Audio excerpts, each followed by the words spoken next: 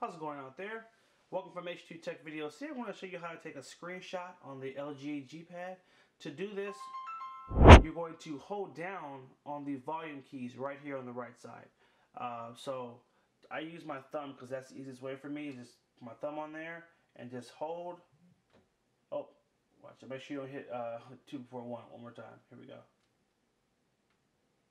Alright, so now our screenshot has been taken, and you have a couple of options from this point.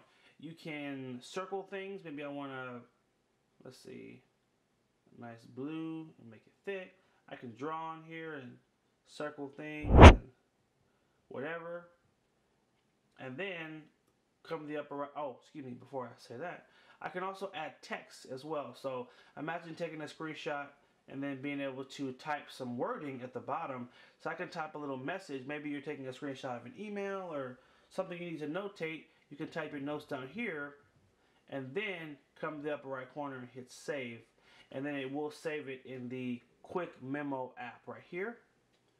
And so here's our screenshot and here is our text right here. Now the other option is, once again, hold down on the volume up and down. And you don't have to write or circle anything. You can just take a screenshot and then click on save, and it will give you the option to save it to the gallery as a photo or to save it in quick memo. So it's up to you what you want to do. I'm going to hit OK. And then once I go to my gallery, which is I have right here, my photo will be right here. So easy peasy, that's how you take a screenshot.